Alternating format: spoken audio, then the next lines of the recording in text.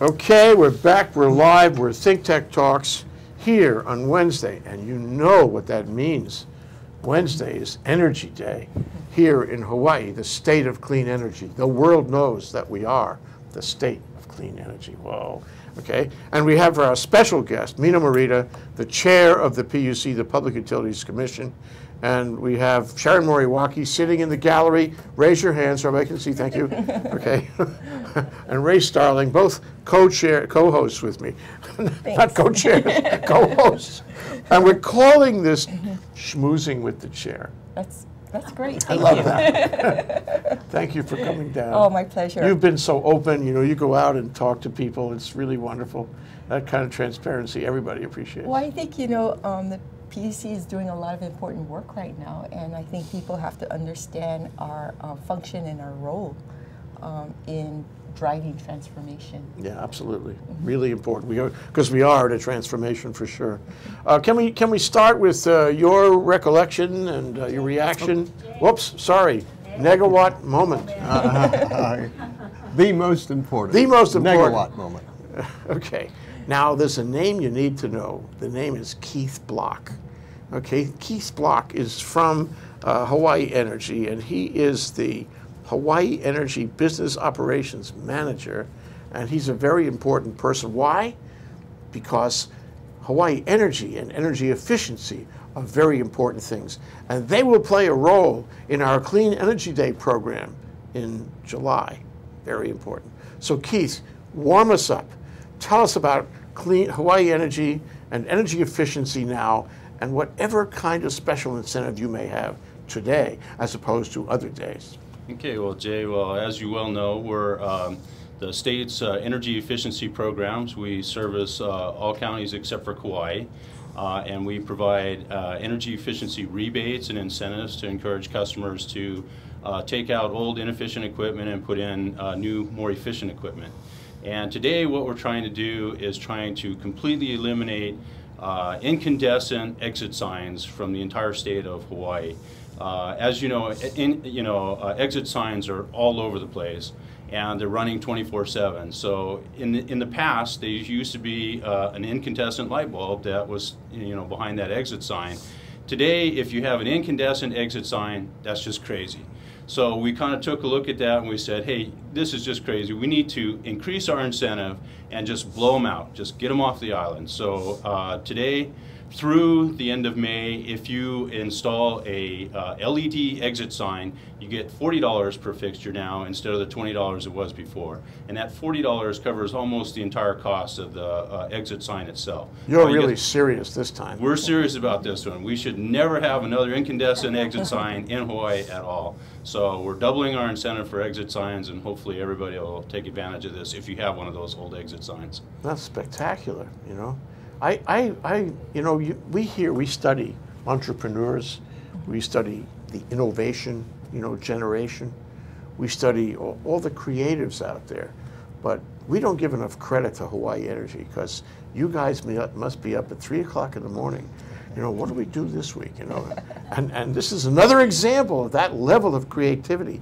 Fabulous, Keith. Well, the kicker really is if you look around and count the lights that might be incandescent still, and there are quite a few still around. For every one that you change out for basically no net cost to you because of the new rebate, you're going to save close to $100 per year for every light. So go count them and think about what you're going to do for your vacation next year, because you can bank up the savings from your electric bill for just changing out this single light behind the exit sign. And that's right now. Could be more later. That's true. It could be more later. Yeah. When you think about where these signs might be, I mean, like in a stairwell, and if you have 40 floors. Oh, yeah. Yeah. Well, we have an on-air sign over there. It looks like an exit sign. Maybe I'll negotiate with Keith later to see if he could treat that as an exit sign. On the other hand, it could be an LED already. Yeah, I bet it probably might be, yeah. You've got some cool lights around here. Okay, well, so is that you want to just repeat the precise technique by which people can actually take advantage of this incentive? Yeah, all of our incentives are clearly available online at our hawaiienergy.com, hawaiienergy one word.com website. You can go there and see the exit sign for limited time incentive right now, and any of our other incentives as well. Doing a great job. Creativity is its own reward. It's fabulous. Thank you. Thank you, John. Thank you, Ray. What a great organization, Hawaii Energy. Thinking at 3 o'clock in the morning. Well, there's another little known fact that we work directly for the Public Utilities Commission. So You must be proud of Very proud of them. And again, you know, you look at, there's been no growth in load since you've been in existence. about 5 years, yes. And you know, they're the key drivers in the energy efficiency portfolio standards. And we've been on track to meet or exceed our goals by 2030. Yes. So, and it is the cheapest option. I mean, this is the first thing that we need to do, is look at efficiency before we go to higher cost options. There's nothing cheaper than not using energy in the first place. Yep. True. That's the Negawatt moment for this Wednesday on Hawaii, the state of clean energy. Thank you so much, Keith. Keith Block, Hawaii Energy Business Operations Manager. Okay, we go forward now, and we're going to talk a little about what happened, what, is it 2 weeks ago already? Was it 1 week ago?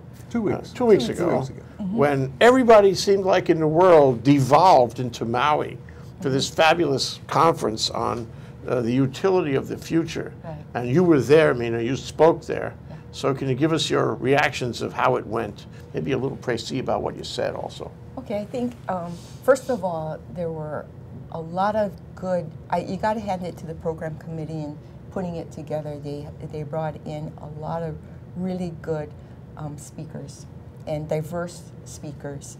And this is a conversation long in coming, that as we move forward with our energy transformation, the utility business model needs to change. And where do we go? How do we do it? How do we facilitate not only the change in the utility business model, but a large part of it is the regulation of the public utility. Let me see, where shall I start? Well, just a comment on that is that, you know, we're remaking the regulation, we're remaking our utility, we're remaking our energy system, we are remaking our society, effectively. We are in a huge transformation. How we think about electricity, how we use electricity, how we work, play, live, it is changing. And, you know, the role of the customer is different. You know, the customer has choices now and is becoming a more active part in that decision making. And you said this is a systems change, and it's one of the things I focused at the conference, that we have to look at the total system. And one of the important things about this transformation is that it's a diverse portfolio of resources and technology. I think the most important thing that we have to look at is what is the role of the utility. And you know, I gave my vision of the utility as a systems integrator, that you know, the grid is so important, is the most critical infrastructure in moving electrons, making the system reliable. And so this is the utility's role in managing the reliability of the grid, and where eventually they become agnostic to the source of electricity or the kind of technology, but they're more focused on pricing. So I think in the future, how do you develop this cooperative system as well as a competitive system so we get the best pricing? It's radical change It's all radical, around for yeah. everybody, and we're really the first state to undertake it on this scale. So everybody's looking at us and Right. coming. There were some there in Maui at the conference that were Right. there to not only participate but sort of watch what we're doing. You know, and if you look at trends of various sectors, you know, the key is data. You know, how quickly can you gather, analyze, synthesize, and use that information to be more productive and efficient. And you can plan going forward. You can adapt your moves to what you find is happening. And that's what the smart grid is all about, the ability to process data timely and use it to increase efficiency and productivity. I think it's great that people find out, you know, one way or the other, they find out that we are involved in this transformation, and that we have this ability to be number one, because then the whole state can start thinking differently about it, and they can say to themselves, okay, we can be number one. Right. Let's go out and be number one. Well, you know, so the Maui conference was extremely important in making Hawaii aware of this dialogue taking place and this whole transformational process and the role of the utility in it. Last week I was in San Francisco for a Power Transformation Summit, and I participated on a regulatory panel. So it was really interesting because you know, they put up all of this information about Hawaii in comparison with the rest of the country, and we're such outliers. You know, for example, some of your viewers, listeners may have heard of the duck curve. And the duck curve was presented in California as part of their studies on renewables. And you know, they're talking about being affected by the duck curve in 2020. What's the duck curve? Oh, so the duck curve is where during daytime, in the middle of the day when you have a lot of solar, the load for the utility drops. And then as you approach evening, you know, it peaks to the duck head.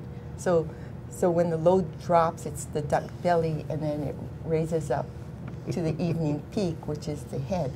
Okay, we've all seen that curve. And usually, yeah. And it's an unusual curve, and that's why they're talking about it now. Right. They've never had to deal with that kind of a curve And you're before. actually dealing with two peaks now. You know, a kind of a early morning peak and an evening peak. So that's a challenge for the utility. Getting up in the morning, right? Getting ready for work, and then it's coming home from work. Right. And the during house that up. time you're gone, the sun comes up, so you've got all of this PV that's building the electric capacity, but you're not using as much during the day. So and at times it may cut into the minimum generation for your utility baseload units. And so, you know, it's this big thing about California, you know, facing the duck curve in 2020. We live the duck curve now. I mean, it's you know, very prominent in KIUC's Kauai Island Utility Cooperative RFP for energy storage. But, you know, it's happening in Hawaii right now. That's fabulous. But the worst part about it here is that we are not able to connect to other utilities like the mainland. So when they have a duck curve, they can move power to and from an adjacent utility, but we can't do that. But we know what we must do. You know, it shows us what we must do. Yeah, part of it is load shifting, flattening. They call it flattening out the duck. And so I mean, two things come to mind. One is, you know, storage. If you had storage, you'd make the curve go flat, right? Because you store the excess when you have excess, and then you use it. Still an expensive option. Sure. But probably better load management, time of use demand rates, response. demand response. So you can manage that every day, manage your loads. Yeah, it's various tools. And the other way is you work at night, sleep during the day. Yeah. Sure, if the electricity is cheaper. Invert the dark. Okay, well, what was your sense of the, you know, the upshot of the meeting? I mean, where did it go? Where did it leave things for the future? Well, again, being part of that summit, it was very exciting because everybody has their eye on Hawaii. I mean, we have, we're at the bleeding edge. There are a lot of people with good ideas willing to come in and help us, be resources for us in really looking at the utility model as well as the regulatory reform needed to support this kind of transformation. And I think bottom line is we're probably 10 years ahead of everybody else. And you know, to me, just hearsay, but to me, you know, there were a couple of remarkable things that happened. One is the whole PUC went. That was something. Oh, all three of you. Well, the number of PUC, not only the commissioners, but also some of our staff, but the number of utility executives that were there too and participating. Yes. Willing to talk, willing to wrestle with the problem and look down the road and see if there could be a collaboration. This is a great thing. Yeah, and again, you know, we're an island state, and our problems are very different from, you know, the continental U.S. where you can move power all over the place from, you know, north, south, east, west. You know, we have some constraints here, and we have some high prices for electricity, but we also have lots of opportunity should we be able to control our pricing. Would you have imagined this conference, say, in 2008? Would you have imagined? Never. No. Not a chance. I didn't imagine it till it happened. Actually. Really? I mean, Surprise. you just didn't expect it the way it came out. Yeah, and you know, I've heard conversations where, you know, people said, "Oh, we won't have a utility anymore. You know, we don't need the grid." You know, I think if you look at the DG issues now, you know, it only serves 10% of the customers. You know, we're trying to design a system that benefits everybody. And, you know, not everybody has access to our current clean energy programs. And so, you know, the challenge is designing a system that benefits everyone. And I think one of the few ways that you can do it is with a healthy, viable utility, a modernized grid, and utilizing all of your assets, whether they're utility, non-utility, centralized, decentralized, and making the right investments, and then optimizing all of those kinds of assets. You must be up at 3 o'clock in the morning also. Yeah, I mean, I can't, you know, it's a daunting task. And when you think that the decisions that you make affect every single person, every single business throughout the state. Every single appliance, every single clock and radio and television and electric stove, everything. Yeah, I mean, we're living through exciting times because it's a whole system transformation. It probably won't happen for another 100 years. You know, this current model is, you know, 100 years old, and you know, we're taking it into a new era. Yes. And we're making significant capital investments that several generations will be paying for. So, you know, our decisions have to be spot on. Every day is a historic day. When you're in a transformation, every day, and every minute in our program is a historic minute. That's why we're going to take a break now. Here we're schmoozing with the chair, Hermina Morita, the chair of the PUC, and we have Ray Starling and Sharon Moriwaki as co-hosts with me here on ThinkTech Talks Hawaii, the State of Clean Energy. We'll be right back after this short break. Aloha, I'm Jay Fidell. And This he is means ThinkTech short. Hawaii, broadcasting Swig of live water. from the Pioneer Plaza in downtown Honolulu. We raise public awareness Thank you, about Keith. tech, Thank you, Keith. Energy and globalism in Thanks, Hawaii. Keith. You want to take a look at my on-air sign? The tech sector will give us new prospects in the global marketplace. And will offer You great should have gotta seen say, us the a few lights- years The ago. lights are so cool. A few years ago, you couldn't walk in here. It was so hot because he had incandescents, and then even when he got his LED, I mean his CFL lights, they were still hot. But these things are cool. Not only that, they don't use half the juice. We would have circuit breakers going off all the time. This is much better. ThinkTechHawaii.com. Okay, so we can talk about bills of interest. It's all just a click away. Whatever. We want to do whatever we can to keep Hawaii relevant, connected, and thriving The in big the one for us complexity is of the 10 seconds. seconds. We hope you will help us in those efforts. Tune in today. This is ThinkTech. I'm Jay Fidell. Mahalo. Okay, we're back. We're live. We're at ThinkTech Talks on Wednesday, and you know that means Hawaii, the State of Energy Day. Schmoozing with the chair, Hermina Morita, chair of the PUC. And Ray Starling and Sharon Moriwaki are my co-hosts today for this discussion. And we'd like to sail into the question of, so what bills you like, Chair? Okay, the bill that's Notice how really gracefully I put that question.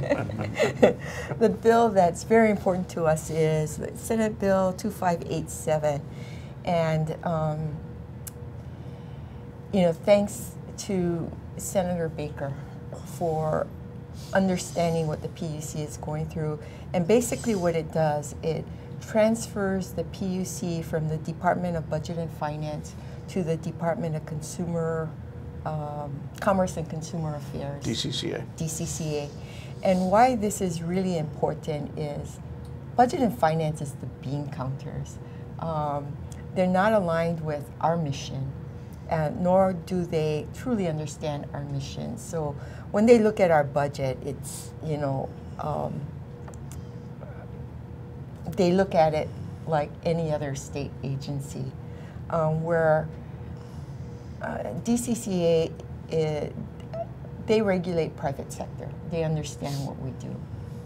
So that's basically the gist of that bill. Mm-hmm. And since I've been chair, and what the Hawaii Energy Policy Forum has been working hard since, I think it was it 2004 that with the audit, the management audit of the PUC. 10 years already. Yeah. And then the follow-up with the reorganization bill, trying to get the PUC adequate staffing and resources to move forward. Well, not much has been done. And one of my goals at the PUC is to build the capacity within the PUC to address the critical issues before us. You know, having the technical and economic expertise to ask the right questions of the utilities. And in order to do that, we have to pay competitive salaries. And you know, I have the hardest working commissioners and staff, but you know, we have to compete with private sector to retain our staff. And True. We spend a lot of money training our staff because this is such specialized work. Every day you train them, they become more valuable for the private sector. I'll tell you, Mm-hmm. Exactly, and that's what you know, they can get 50% more from the private sector, or you know, go someplace else and get paid less but not have as much of a headache. So it's, you know, my main goal is building the capacity at the PUC, and you know, the other important role that we've taken on is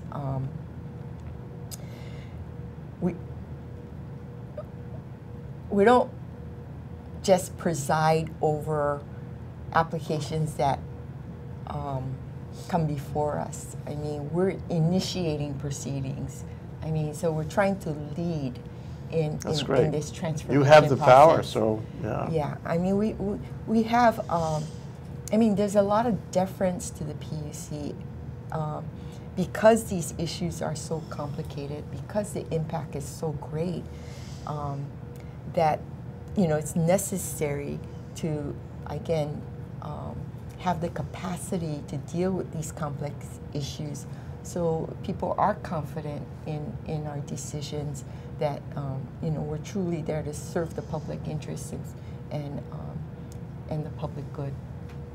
That's good. I mean, I think it's really important that the PUC be both directions. You take what comes in front of you, but you also state things. I mean, you make things happen. Yeah.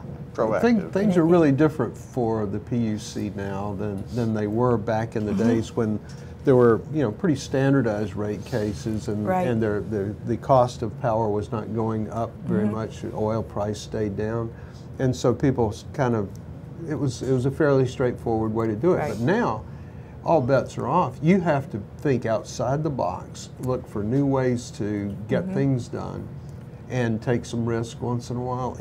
And you need a staff that's really the best you can put on your staff, the best people you can put on your staff, and you have to pay them to come and do it. Some come because they want to do public service, and that's why a lot of them are there now. Oh yeah. But you know, at some point, you know, the competition out there in terms of taking your people away is out there, and they can pay a lot more, and that's just shouldn't be the case Always anymore. subject to being rated, you know. Always. An employer could call one day and say, "Hi, I'll double your salary." You let them You run that risk every day. Every day. They get their training in the business at the PUC, and then they go work for somebody who's then going to use that knowledge to, you know, perhaps oppose things that the PUC is trying And you know, in a way, you know, people do move on, and you know, they take their skill sets into other areas, which in turn can benefit the PUC in that way. But I need help now. You know, Right, sure. That's the bottom line right now, there. right? Yeah. I mean, and you know, just talking about going back to something you said a few minutes ago, Mina, is that the role of the PUC changes now when you consider that we're sending out for foreign oil, what is it? I don't know the number, $7 billion. So in effect, you're regulating that. This is a burden, a huge burden, and critical to the state's economy and its future. You know, what you do and how things react to what you do, you know, will make us or break us in relatively near term. You know? Anyway, so what bill were you talking about when you're talking about trying to preserve the staff? Okay, so it's House Bill 2587. Is that the DCCA bill or Oh, another I'm one? sorry. Let me see. Okay, no, it's Senate Bill 2948. Okay. That's, sorry, got the numbers and wrong. what are the provisions of that? So there's a whole bunch of stuff, but basically it makes a transfer, and it talks about the relationship between the Commission and DCCA, that we're administratively attached, but we retain our authority. I mean, you know, That makes sense. that we're semi-autonomous. Yeah. Yeah, have to be. Yeah, so that separates the chair from the director of DCCA. Okay, what other bills interest you that are pending in the legislation this session? One of the bills that we're watching is dealing with the grid modernization, and let me see.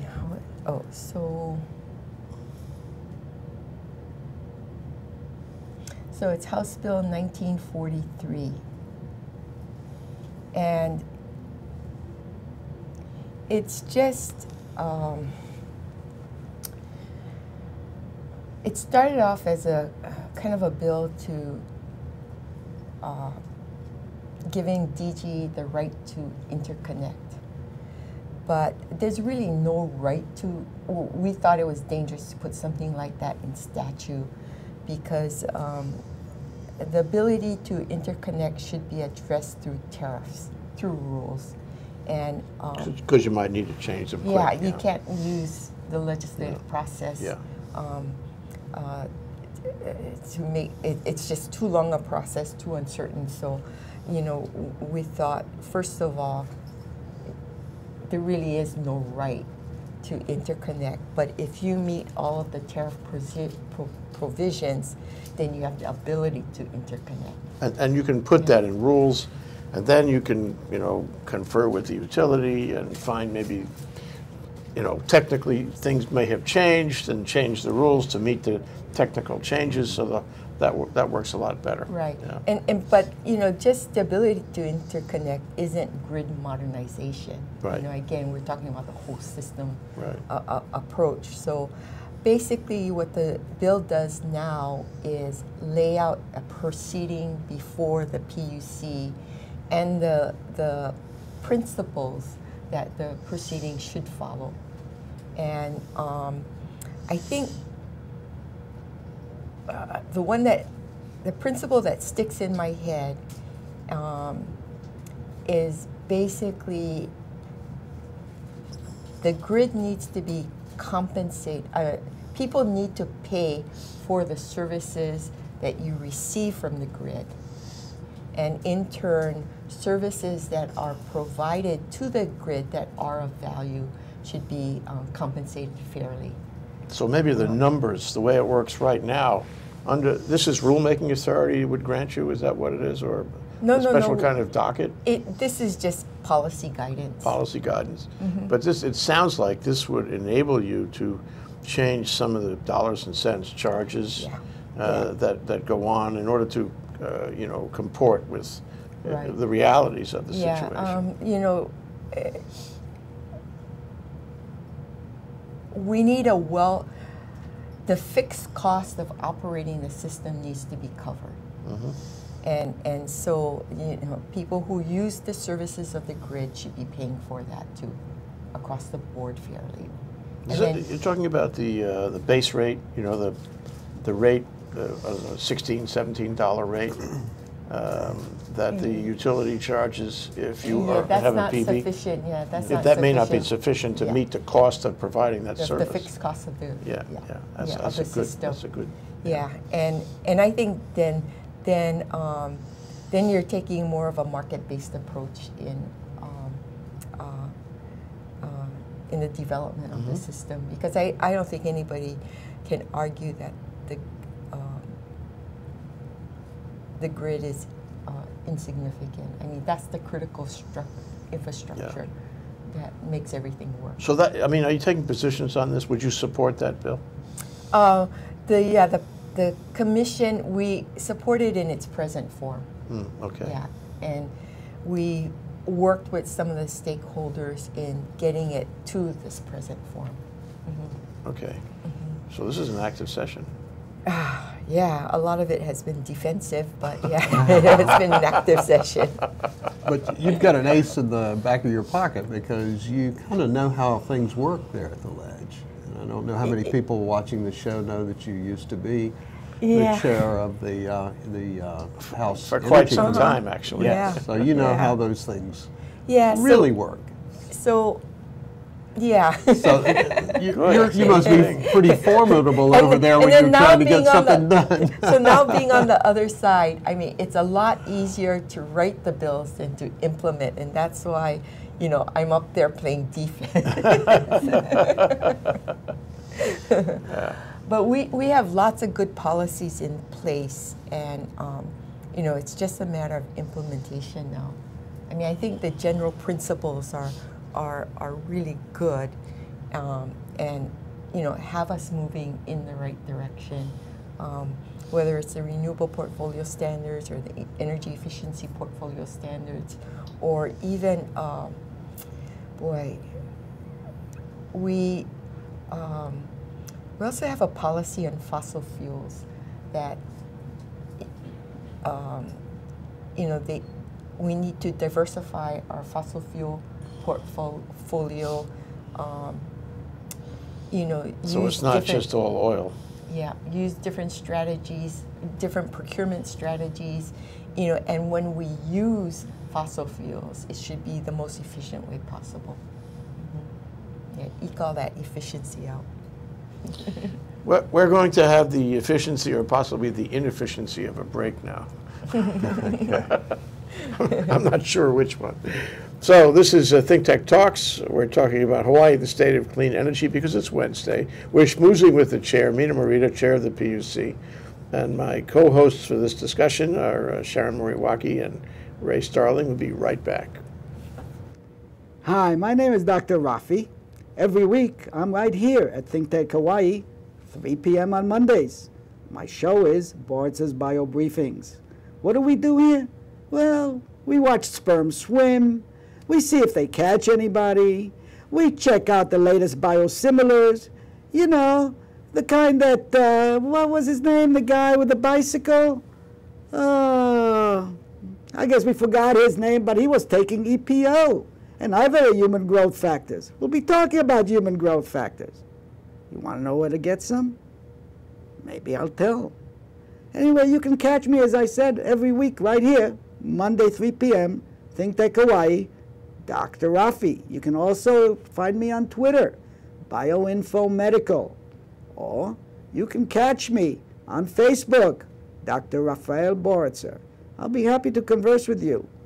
Aloha. Back, we're live. We're Hawaii, the state of clean energy. Schmoozing with the chair, Hermina Morita. We really appreciate you coming down, Chair. Thanks, appreciate it too. And so I wanted to, get to, we wish we had more time for this. Maybe we should do it again. But moving on, I guess I would ask you, what dockets do you have at the PUC right now that you think are worth discussing? And don't give us the details. Don't give us your inclinations. Don't tell us what's hidden in your file. Just tell us what the dockets are. I hope our chief counsel isn't listening. But, off the top of my head, there are two that are pretty important. One is the integrated resource planning integrated resource plan that was filed by the HECO companies that's now before the PUC, which we have to make a decision on. And so this is the planning effort for the utilities moving forward in the future. So that is of interest to everyone. The other docket that we opened last year was an investigation or review of the decoupling process. And, one of the things that we were looking at is, is the risk fairly allocated between the ratepayer and the utility? Do we need performance standards for the utility? And if so, what are the performance standards? Other important dockets before us is the inter-island cable. I'm going to ask you about that. And is the cable in the public interest? You've had some hearings. We had a public cable. hearing both on Oahu and Maui. Yeah. And again,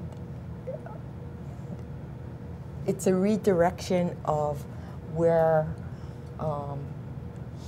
the projects stood back in 2008 to the present. And it was moving from a generation tie system where there were projects proposed on Molokai and Lanai that would deliver electricity to Oahu. The Commission is looking at whether a grid tie proposal offers more benefits. So tying the Maui grid to the Oahu grid.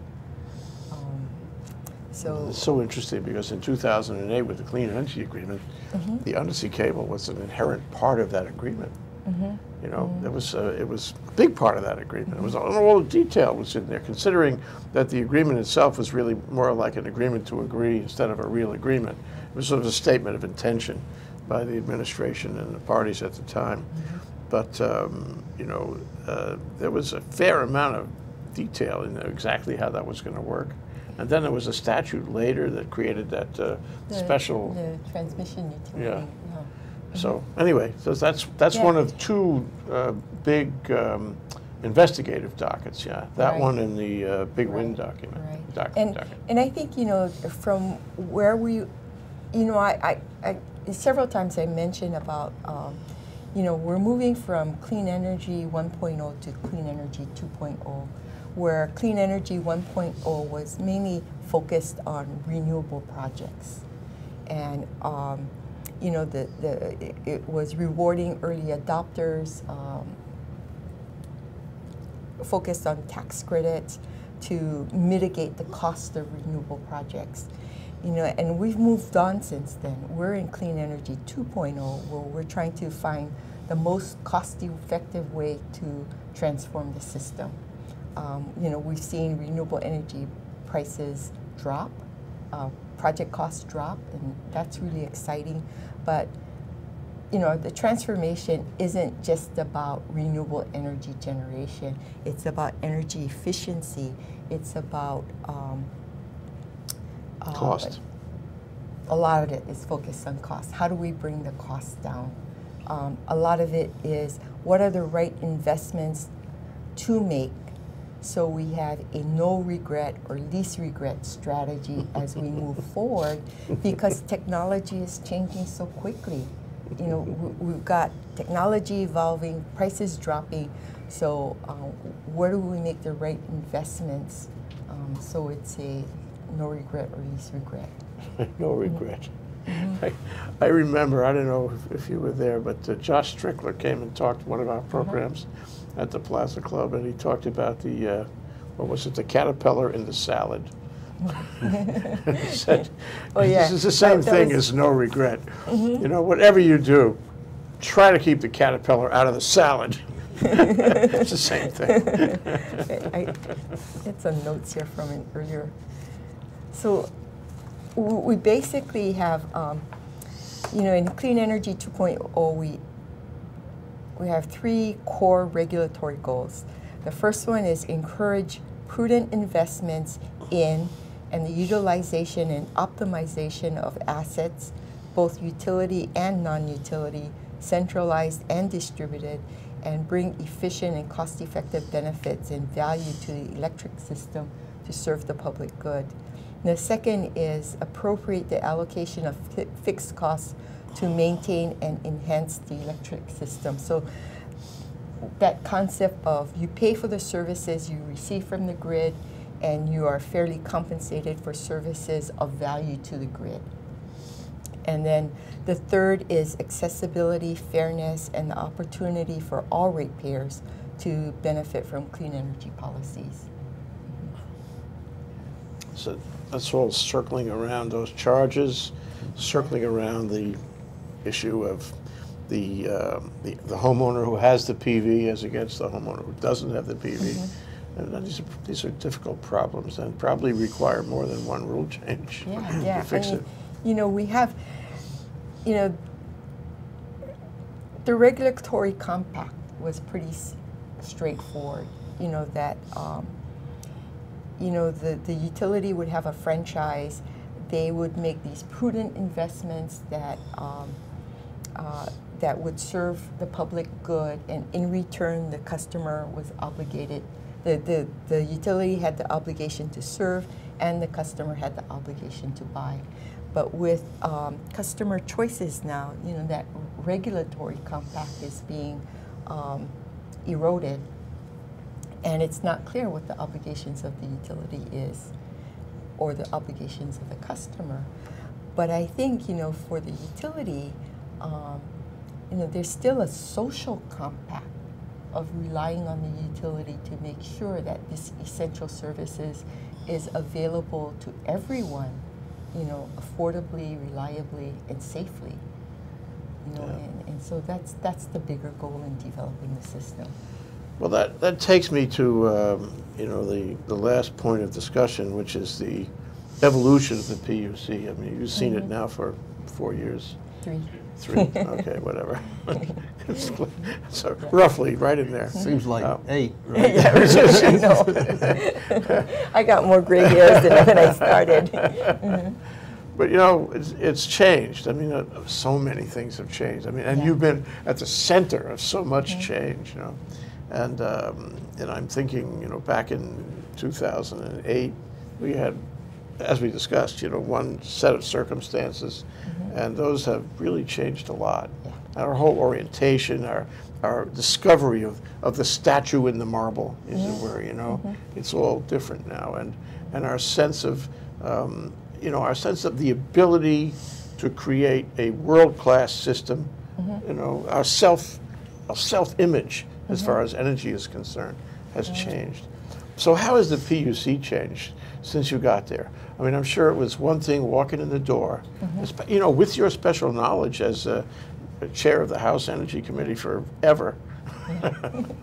And now, 3 years later, I mean, what are your thoughts about that? Well, I think, you know, first of all, if you look at the three commissioners, we come from three different backgrounds. And in a way, we're all each so different, but we also complement each other with our skills. And then I think the other big change at the commission is you have half of the staff which have been there for a while, that are seasoned, that understand regulation, and then you have the other half of the staff that are just so excited about being part of this transformation.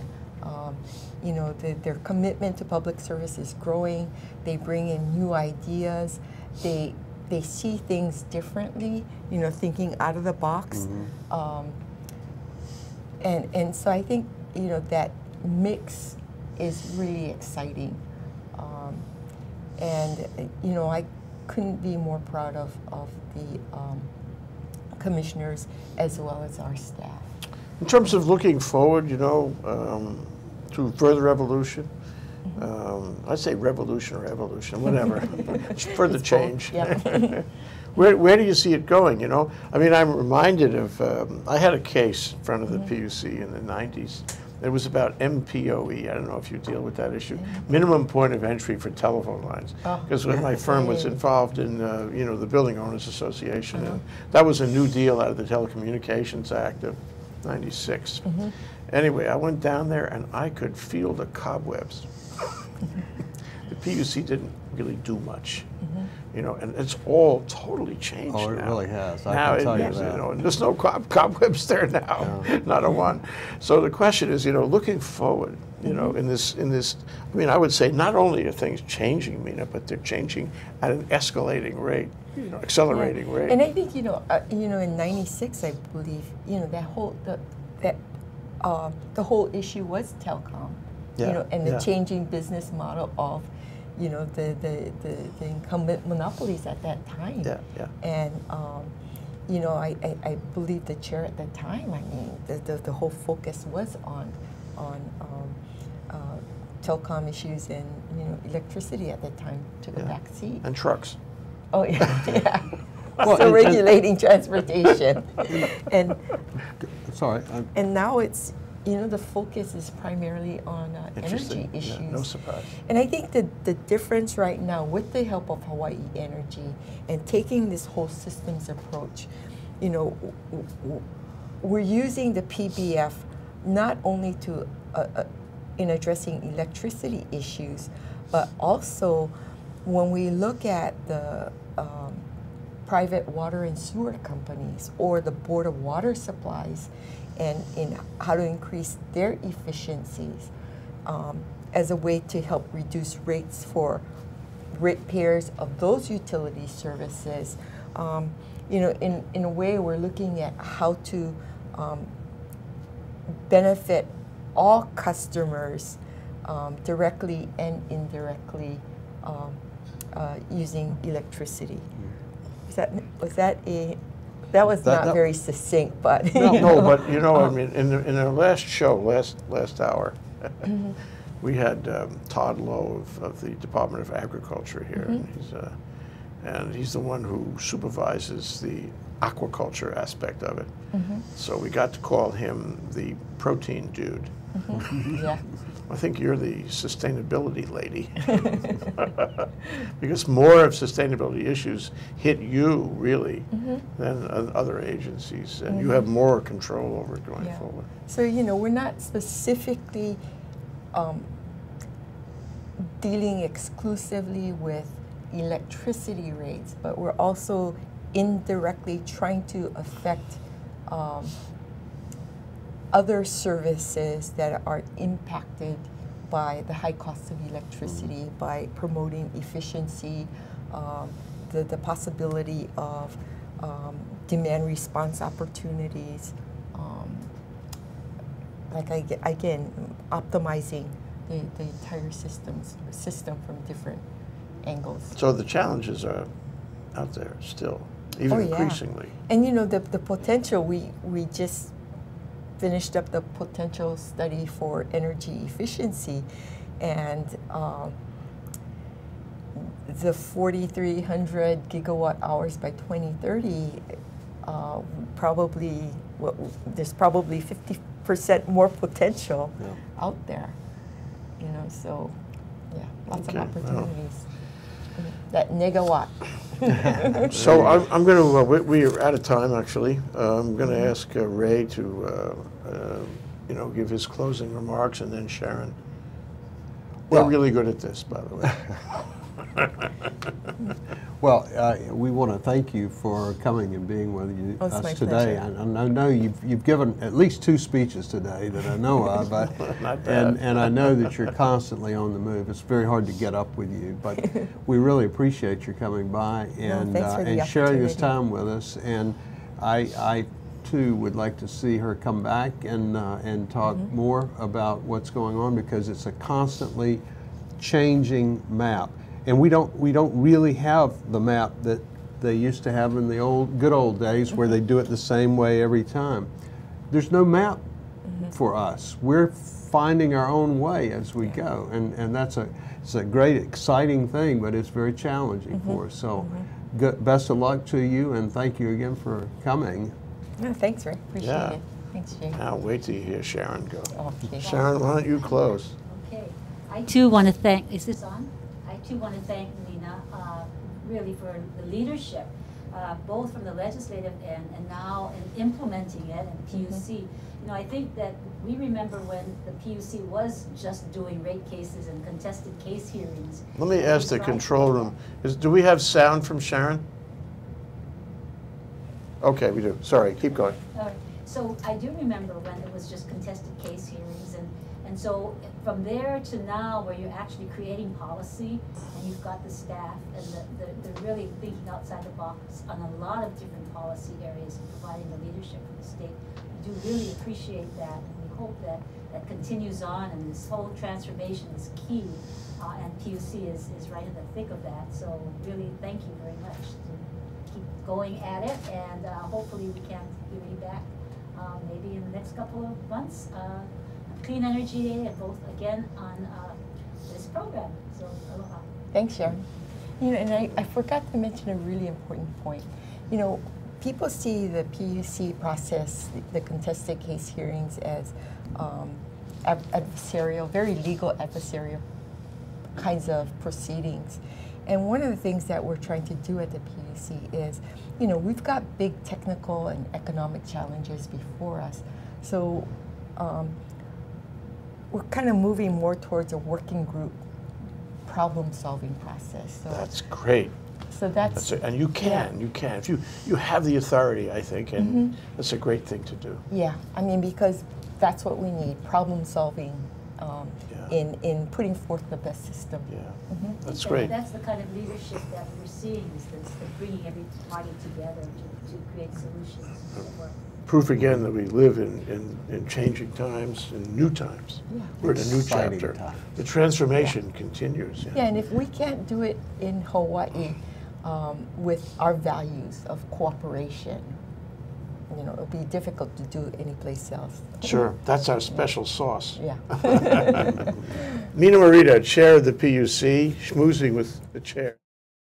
In Hawaii, the state of clean energy, especially on Wednesdays. with Sharon Moriwaki and Ray Starling and me, Jay Fidell. Thank you so much, Mina. Oh, And thanks, I Jay. only have one more Thanks, Ray, comment to make. When Sharon. you get back to your office at the PUC, would you please check the exit sign? You may be entitled to something very Actually, special. there's a fluorescent light that stays on all day, all night, 24 hours, 365 days a year. And every time I drive past that night, I go, I gotta talk to Ray about that. Okay, we'll take care of that. Needs a motion sensor. Thank you again, Mina. Thank you. Aloha. Thanks. Aloha.